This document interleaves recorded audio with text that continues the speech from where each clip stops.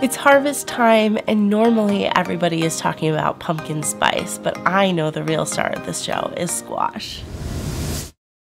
We have so many different varieties in the farm store that I've been eating squash every day. I think we have over 10 varieties. It's incredible. And today I've cooked up some acorn squash, and I'm going to show you just how my grandma used to do it, with some sugar and some cream. Except a little bit healthier, I'm going to use our raw milk and maple syrup. So today I've cooked up this acorn squash. It's nice and hot out of the oven, and you can just roast it how you normally roast a squash. If you've never roasted a squash before, it's very simple. 400 degrees for around an hour, depending on how big the squash is. And you can tell it's done by just poking it with a fork and it'll be soft. So here's the inside of our acorn squash, and I'm gonna start by kind of mashing it out, and I'm gonna add some of our maple syrup. It's about 1/8 of a cup that I'm putting into one acorn squash, and I'm gonna mix it around and fully incorporate it.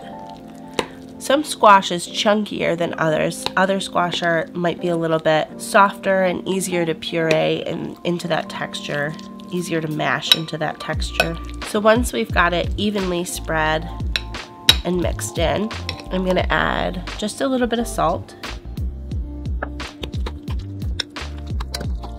Get that evenly mixed.